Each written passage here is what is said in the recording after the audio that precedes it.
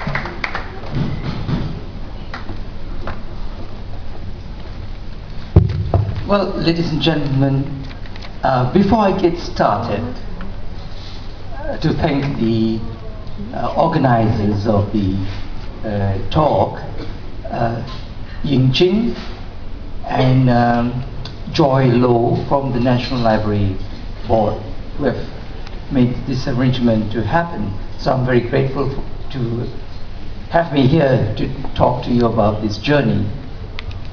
I would also like to thank Irene, Paul, Miss Nora, Miss Asli, Nasri, and a dear friend from Australia, Elsa Sharp, for being here. And of course, you know, all of you. But this paper here, which is part of my writing, which I haven't finished, is dedicated to a very dear friend. Unfortunately, he's in Australia and he's unable to be here. Mr. Siva Choi, my mentor and a good friend of mine. So I hope to publish this at some point. Before I continue this journey, the reason I played that sound you heard, I mean prior to that, you heard some background sound. It was deliberate. It was the sound of 1450 Europe. The Spanish, the English, the Portuguese, they were all listening to that sound you heard. And I brought in immediately the sound of that instrument, and that is the lute. The lute, which became the European lute, the Arabs call it oud, the Chinese call it pipa, the Japanese biwa, the Indians dotara, the Africans kitwara. It has one genealogy. It developed from that, called the oud. And references were made in the Bible, references were also made in religious Islamic texts, and of course the Jewish Torah. So my journey starts today with the sounds primarily of the interrelationship between East and West, primarily the musical interrelationship. Let me just get on to this. Right, you must be wondering the title, The Age of Explorations and Discoveries. Why this title? I think the work on the interrelationship between the Europeans coming to the East and the assimilation of cultures have not been thoroughly researched. So I decided to look at journeys done by great explorers, both Europeans, Asians, like the Chinese as well, the Arabs, the Indians, and of course the Dutch, Spanish, Portuguese, English. So that was the reason why I wanted to have this title. Right, the focus here is primarily on, as I pointed out, let me just see, the cultural sharing, the music more so, lesser the dance, because I'm not a dance specialist, and how all these have impacted Southeast Asia, Europe, from Europe and other Asian influences. So if you look at it, the three sections that I'm looking at really is the Indians, Chinese and Arabs coming here in the early centuries. That is very important because you can see traces of cultures still being maintained. And my main interest in this paper is the European contributions as well. And finally, we mustn't underestimate the significance of the indigenous music and culture. Next, please. So, can you imagine the world before the 1492? Why 1492 is so significant? I think, keep this date in mind, because this is a period of the great exploration started.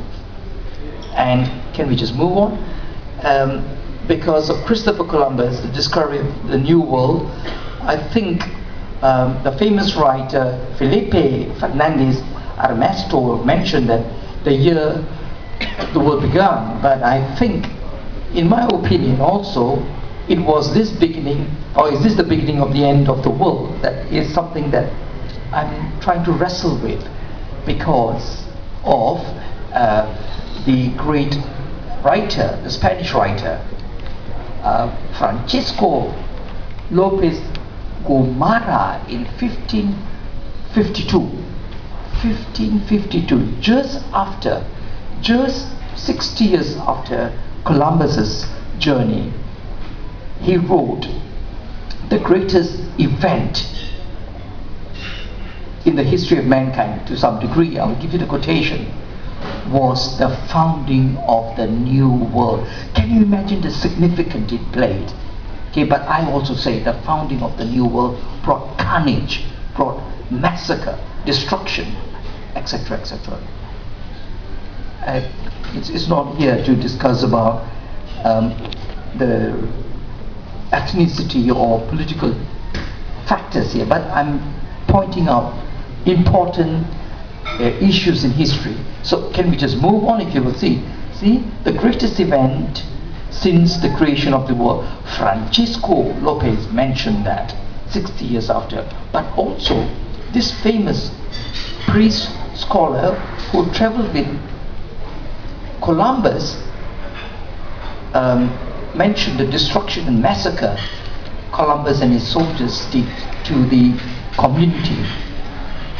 And the priest Las Casas appealed to the Pope, appealed to the King of Spain, and mentioned the carnage and the massacre, but nobody cared.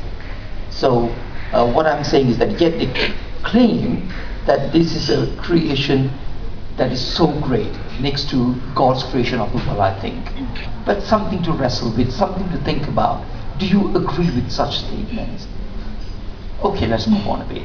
Now, here, this is an interesting map which I've just come up with recently. The world was divided into half. Can you see? The Spanish were given the westward journey. That's how they came to South America, Mexico, and they invaded the whole western part of the atmosphere. And the Portuguese came on the eastern journey, and they came to this part of the world, all in search of spice. So the world was divided into two parts only. That is to say, half belonged to the Portuguese, half belonged to the Spanish. Fascinating. Shall we just move on? But the arrival of the black ship, you know, the big ship, the first picture you saw, because it was so huge and black, the formidable force was so unbelievable, and the natives or the indigenous people saw, probably they believed it was God coming down to earth. White faces with the firepower of the cannons and the guns, and also the formidable size, and they thought it was God. God came to this world, and that's why they were overpowered very easily in the name of God. But people forgot one thing. It was the Chinese who invented gunpowder. That was fascinating. And the Europeans in some ways used it to the destruction of the world to some degree. So let's move on a bit. But I'm not going to talk about the cultural genocide or the politics. I'm more interested in cultural intercourse, enculturation, assimilation, adaptation, and intercultural understanding. I think we are here today in this present time to enjoy the sharing of cultures rather than the destruction of cultures. So I think this is my important point I want to raise. Okay, so we will see the journey will be Southeast Asia primarily, and the sharing of cultures. Can we just move on? Okay, so we look at the spice trade. They all came here, the four European powers, Spanish, the Portuguese. The Portuguese came in 1511, the Spanish came in 1523-21 with the finding of Philippines, more so in 1521. The English came probably with Sir Francis Light in 1786, and the Dutch in 1623. You'll see their contributions are amazing to some degree, but all in search of the spice trade. That is the thing I'm calling on. The topic today is spicing up, cultural spicing up of the indigenous community with the European ideas. Can we just move on? So there you are, Spanish, Portuguese, Spanish, Dutch, and English. I'm not going to talk about the French primarily. They belong to the other side of the world. They missed the spice trade, and they went to the mainland Southeast Asia. I will show you now the mainland Southeast Asia. Can we just move on? Okay, so the differences in political and cultural perceptions of the European in search of spice, but also conquest, subjugation, exploitation, colonization, all four played a part in this Southeast Asian nation, more so with insular Southeast Asia. But early Asian cultural impact was passive. The Indic civilization, Hindu-Buddhist, was imported. Srivijaya Empire, Majapahit Empire, the Chinese brought about in Champa, in Vietnam, lots of cultural influences.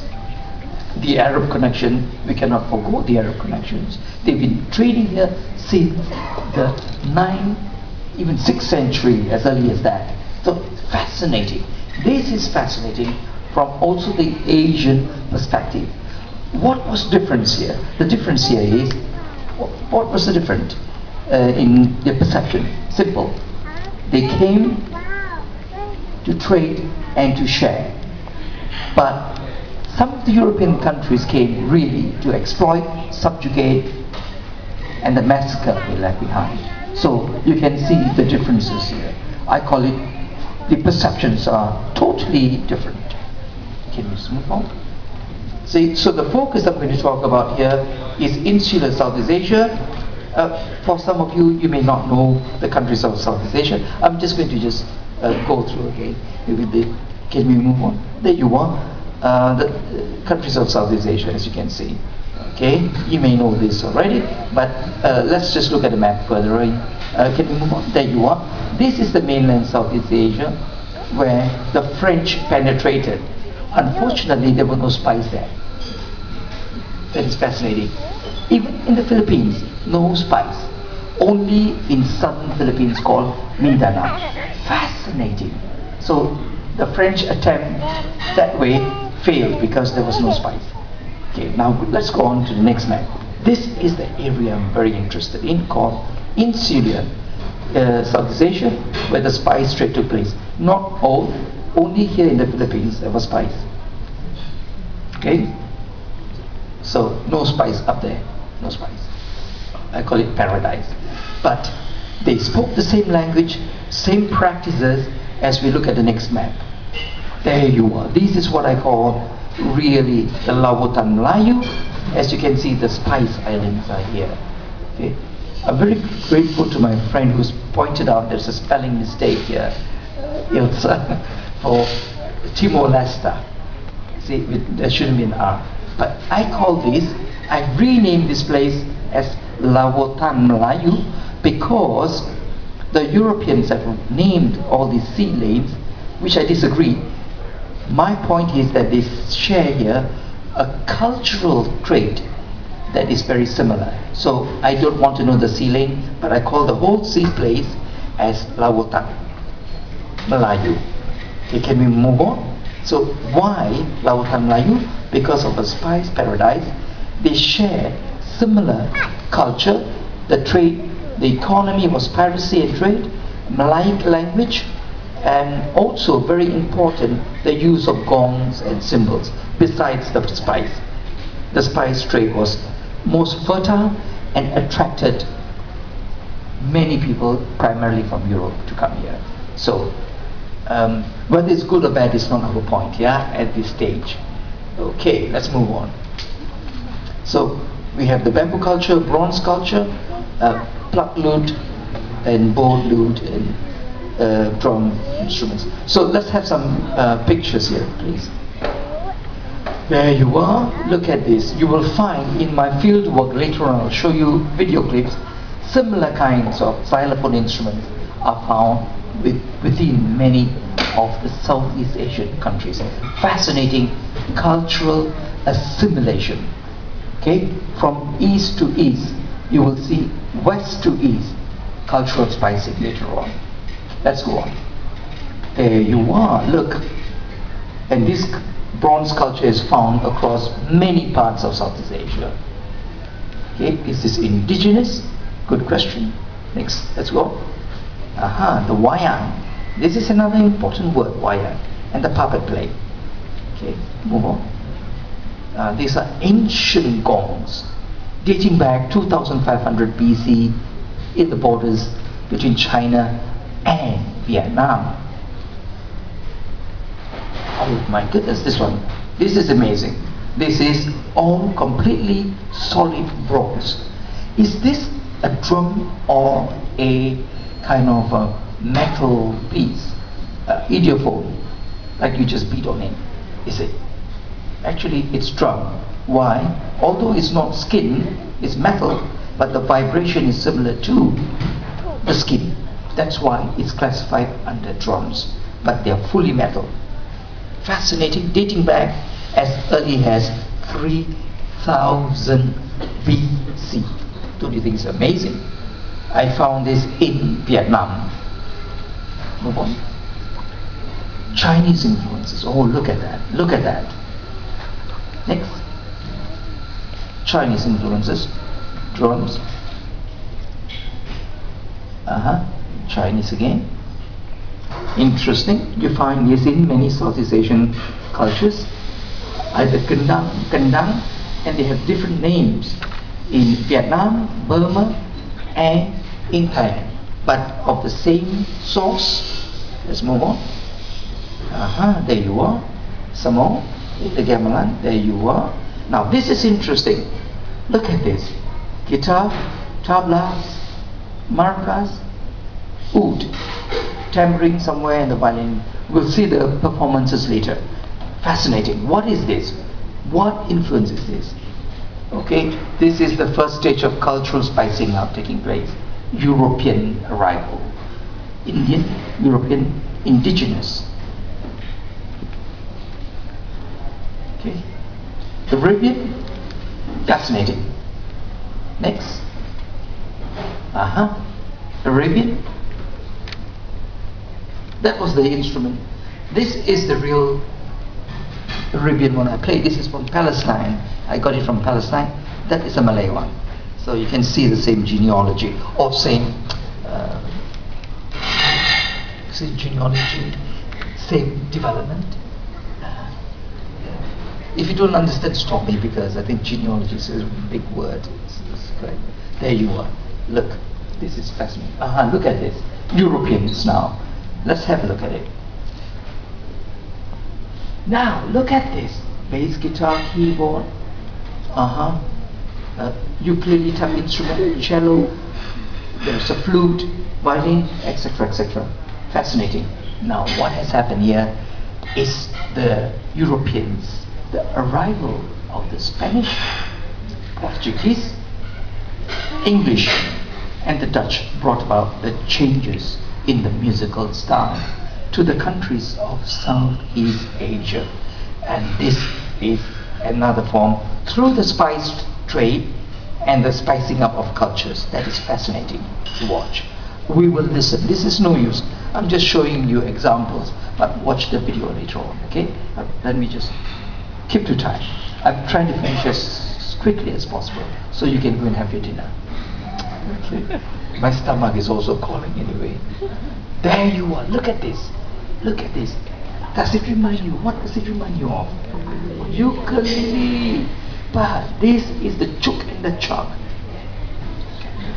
I was in Portugal and I found the original instrument that was brought here in 1500 probably. It's called cavaquinho or sometimes machete, and they look quite like this, but dating back probably 1500. Fascinating. So, and this has got a different name. Ukulele has got a different name. There you are. Now this can't be Asian, can it? Okay, so that's the point. Let's move on. I say, look at this. Look at this. Any cellist, double bass players here? No double bass? No? There you see. Guitar type. Look at this. Look at this. Oud type. This is as well. La oud. This is called la oud, meaning the oud. That one. From there. Okay. Octavina. There you are. European influence. I'll leave you to guess. You guess that one. Okay. Next. Look at this. Look at this. And look at the dress code. Fascinating. Now, you know that I have lots more examples, but this is not the right time to give you everything. You'll be overloaded. For example, the word jogue, the word ronging, and all those Portuguese dance. Kronjong. I mean, so much to learn, so much to see the kind of interrelationship, cultural integration. So the word, right, nice word is the assimilation of cultures. And this is a classic example. Now, that is very Spanish, yeah? Very Spanish, yeah? Okay, let's listen to the music afterwards. Okay, I'm going to just tie it up and finish quickly and watch the video so we can have questions. Okay, short and sharp, I promise you. Remember? There you are. Now this is interesting. Look at this. What is this? A box. This is a harmonium, accordion, the lute, the violin, the guitar is there, and the flute and the tabla too. So this is fascinating. Okay. Now looking back now, let's just look back. The world today, if not for the great exploration, can you imagine what would the musical situation be, the political situation be, and the social structure of societies? Can you imagine that? It's quite a tricky and difficult question to answer. Just looking at this, if we didn't have had this great exploration. So I decided to call the music, from what I hear, is like the arms and the dance, the feet, because music is the arm and the foot is the dance, and it made that sort of assimilation. So I like to always remember, music, I always told my students, cannot exist on its own sometimes. You need the dance, okay, and the dancers need music. But sometimes I wonder, which is more important? Superior to the subordinate, music or dance? Okay, something to think about. Yeah? Can you go? Okay, I have finally come to a conclusion in the sense that the fusion of earlier foreign cultural influences together with the distinctive indigenous musical elements has resulted in an original form of musical practices unique only to the cultures of Southeast Asia. And I think this statement can be challenged. Okay? And this statement has been published somewhere else, I can't remember, but I think can be challenged. I'm happy to take your questions. So this is how I felt that sort of integration and assimilation. Sometimes we use the word cross-fertilization. Sometimes we use the word hybrid cultures.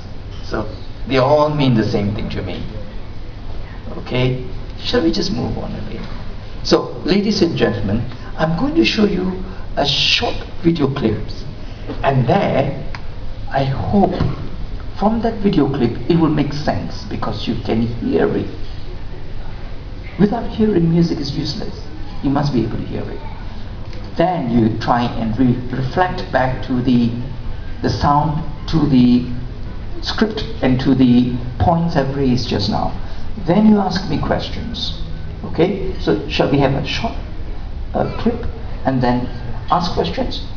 Finito, go for dinner. Okay?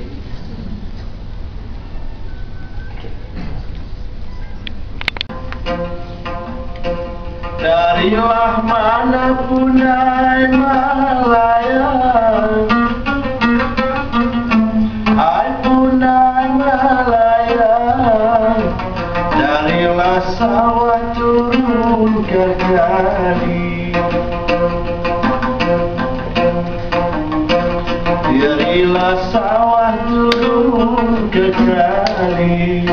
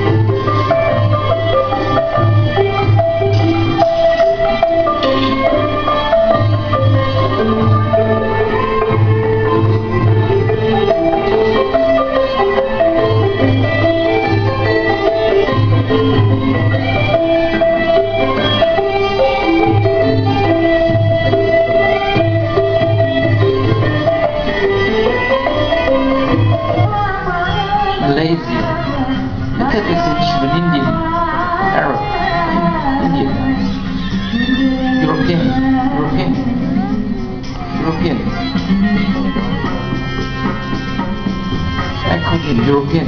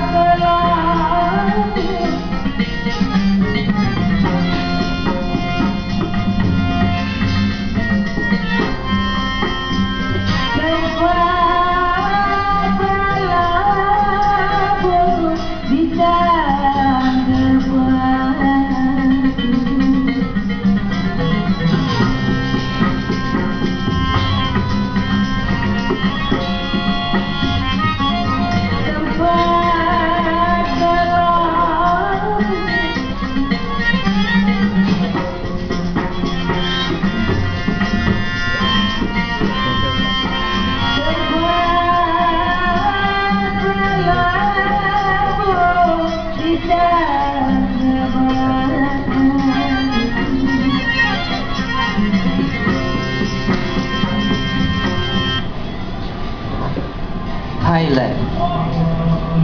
Look at that. Chinese. Arab.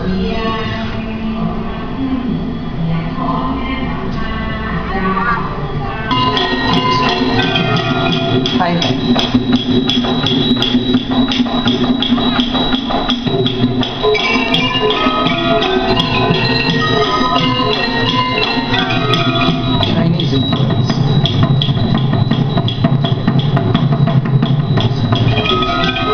Chinese influence.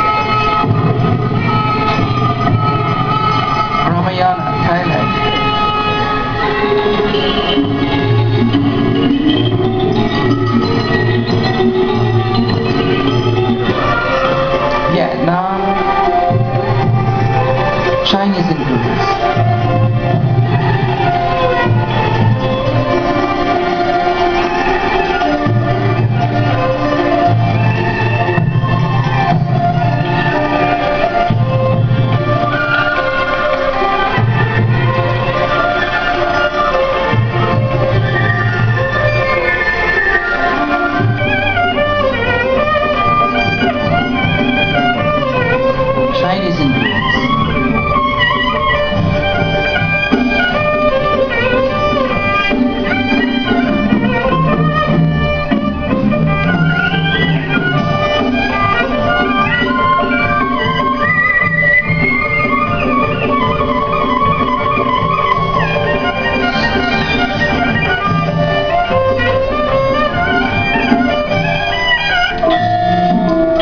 Indonesia, by the students of NIE in my university. You see me walking?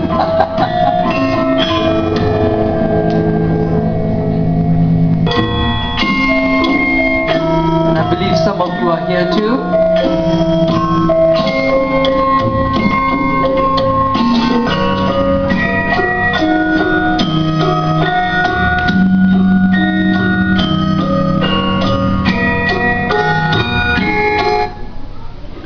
Well, ladies and gentlemen, I want to just say that this is the sort of end of the journey.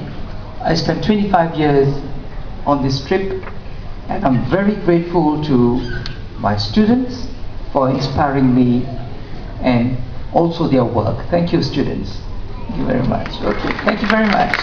That's the end of my session. So I will take questions now. So you want to? Hello. Hi, everyone. So shall we thank Dr. Larry again? Thank you so much. And right now we'll open the floor for questions. So if you have a question, just don't mind raising your hand, so we'll pass you a mic. Thank you.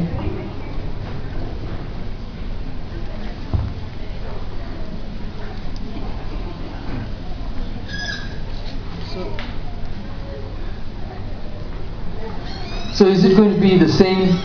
Ikong sini ya, okay, no, oh in Malay. Apa dia cakap? Apa dia cakap? Fantastic.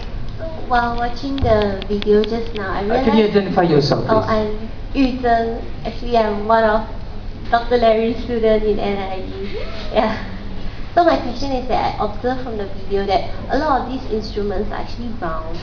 There's a lot of circles involved in it. So is there a link to why the instruments are they are shaped in such a way? Like even the arrangement of the bonang-like instrument is in a round, in circle. Then for the wooden blocks, it's also curved in a way. So that was the only visual representation that I saw that struck me the most throughout the entire video. Thank you. I thought it was a fantastic question.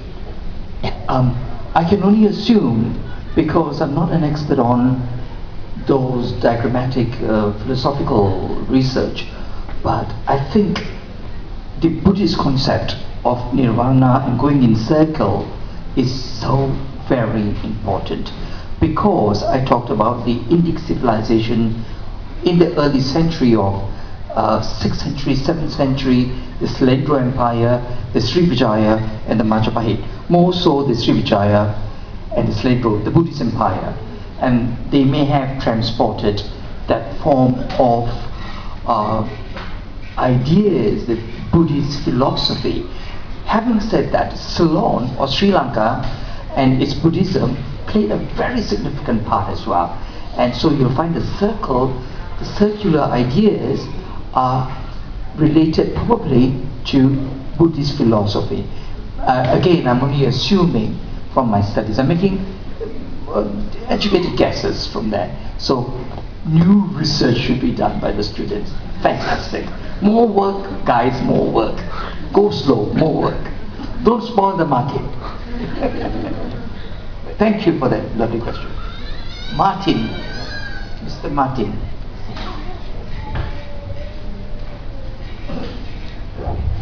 I was studying at Lasalle 20 years ago. I played this gamelan.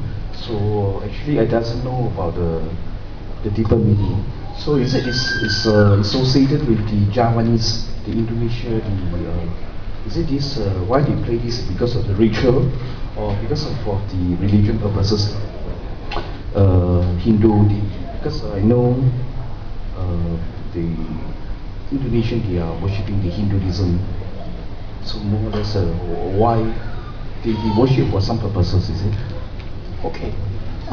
There are two parts to Martin's question. One is related to religion, the significance of religion in the practice of culture and music.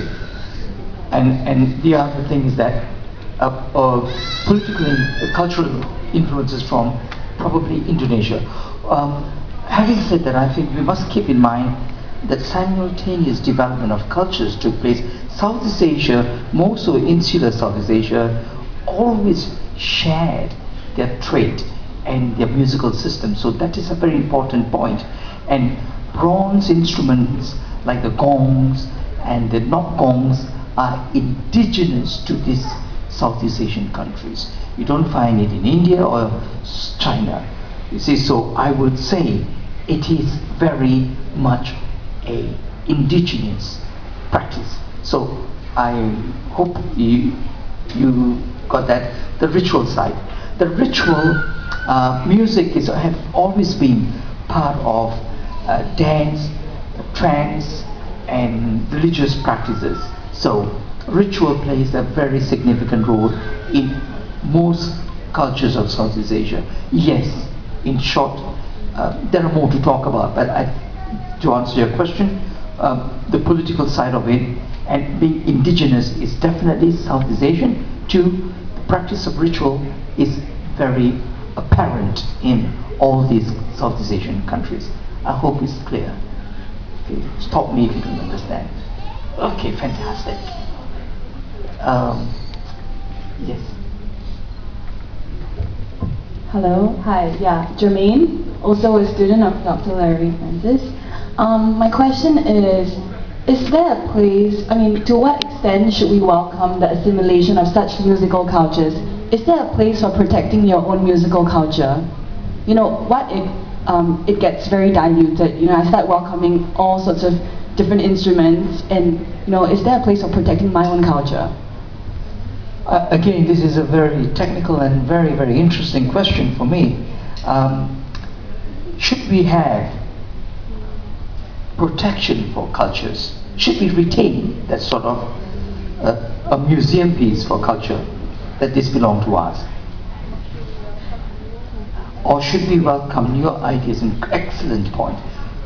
My belief system is, in that sense, I practice believing in cultures. We should allow cultures to grow naturally. There shouldn't be any form of political interference or rules. Cultures develop as they go on. As you can see, the world is a global society since the start of civilization. I believe so. So, whether we should maintain and protect should pay less attention to that. Then we become too much of interfering with the sources and the practices and politics. So, interfere means politics. I dislike politics. Okay. Yes. I don't know if I put this rightly, but I'm just going to ask. You took us through the process of cultural spicing of musical instruments and music in Asia.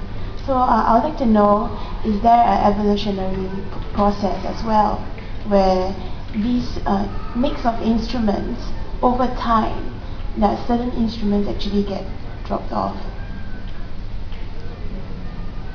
Certain instruments will not be used at all. Yeah, like over time. And then the dominant instruments will remain and form a new set of instruments. Yes, of course. That's again, questions are all very, very nice, very good. Well, we don't have to go far, right? If you look at today's popular tradition, rock and roll, blues and jazz, new instruments are coming all the time. Technology, techno instruments. But we have to allow instruments to continue developing and going on. All instruments will be dropped. To what degree, I do not know. For example, we take the guitar. The guitar is a very, very new instrument. But it all started from the journey dating back 224 AD during the Sassanid period, where the qumbus was invented and string instruments developed into that, and from that it developed into the guitar. So modification and developments take place. So I think whether it drops out or whether it develops, we got to just let nature take its course. Like life, it just goes on developing. Okay? Thank you.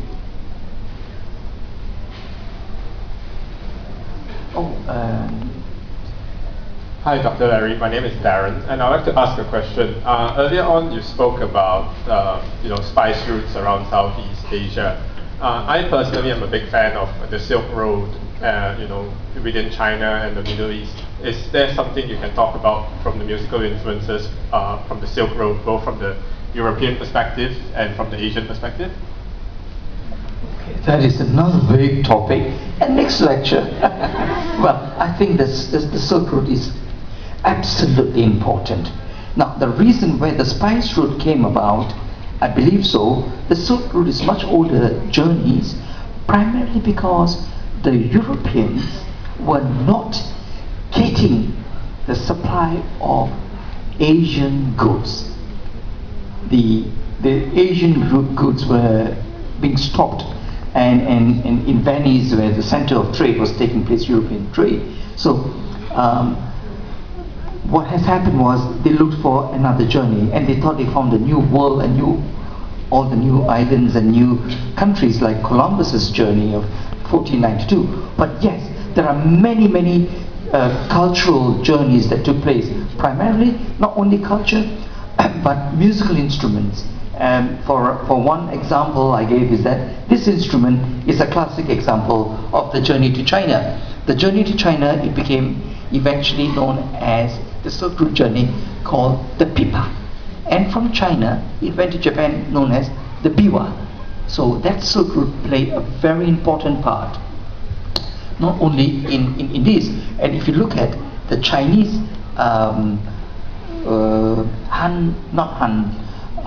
the Hokkien pipa, the Nanning pipa, is played still today.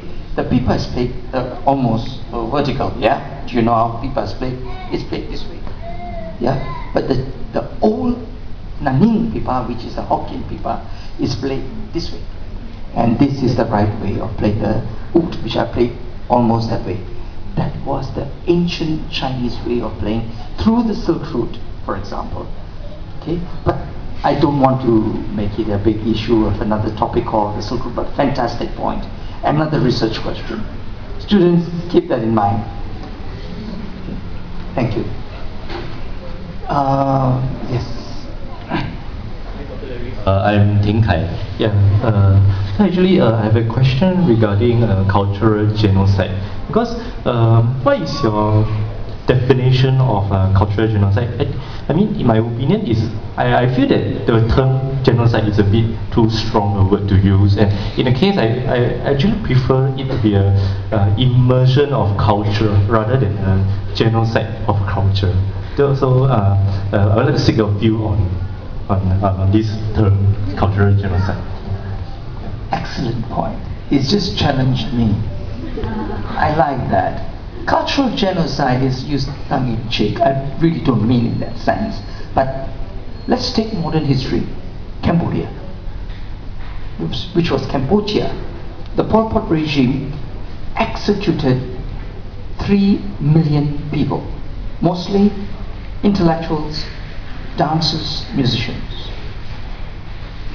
And I think 3 million, I will consider all these smart people and intelligent people and dancers and musicians, some of them are fruitcakes too, to be massacred like that.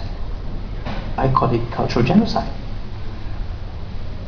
And this is done by the own people. But if you look at the Europeans, when Columbus went, I quoted Las Casas, a priest, was with Columbus, and he couldn't take the carnage, the massacre of people. And in some communities, the whole society, musicians, dancers, cultural aspect of the carriers of their culture, were all annihilated, completely terminated. I think that is genocide. I'm using politics to play politics as well, in that sense. So how you look at it is, it's up to you. But again, it's up to you to whether to take it or not. Yeah, it's fine with me. But good question. Okay. Hello, I'm actually one of the students as well. So I'm asking that, okay, probably in the late 19th and the earlier 20th century, where France, they have this some sort of world fair where they introduce instruments from Indonesia to France, right? And some of the composers that we know that they are influenced by them. But why do you think that our instruments imported to the Western countries, they are not as strong an influence as the other way around? Oh, well, I didn't say that. Okay, I'll give you a quotation. I'll give you an example. The question was, why our Asian music didn't impact so well on the European communities. No. This is another area of topic. The Europeans owe a lot to the incursion from the Arabs. For example, you heard the music of that 1400 I played during the time of Columbus. Really, that sound is the sound of the Orient. The Oriental sound, because the lute, which became the oud, which became the Elizabethan lute, used in many of the European music, were a direct importation from the East. So they borrowed the tambourine, the drums, the cymbals, and the Morris dancing. The English have a dance called Morris dancing, the white pants and hat. It means, it's an English cultural dance. It means the Moor dance came from North Africa, Arabs. So, yet it is part of the English culture today. So we have to re-examine history. Only when we re-examine history and look at the cultural exchange, assimilation and cooperation, we understand how musicians and artists and cultural experts enjoy each other's ways, rather than fighting and killing and destroying or massacring the whole world. Okay, so yes, there was a lot going on that way too. And new composition, Debussy, Ravel, there are hundreds of them, or the great Tchaikovsky, you name it, Stockhausen, Harrison Birtwistle. They all adopted the music of other cultures in their composition. So it's fascinating that if you don't move away from that mindset, then I think it's a sorry state for art and musicians and culture. Dr. Larry, I think we have to wrap up the discussion. Yes, wonderful. I'm getting tired too. Thank you. So if you have any questions, do look for Dr. Larry. He'll be hanging out at the cafe later. So Yes, can I just say that, ladies and gentlemen, thank you so much, especially to my students, that you have inspired me, actually you. So thank you for doing that for me and the team. Thank you for listening. Cheers.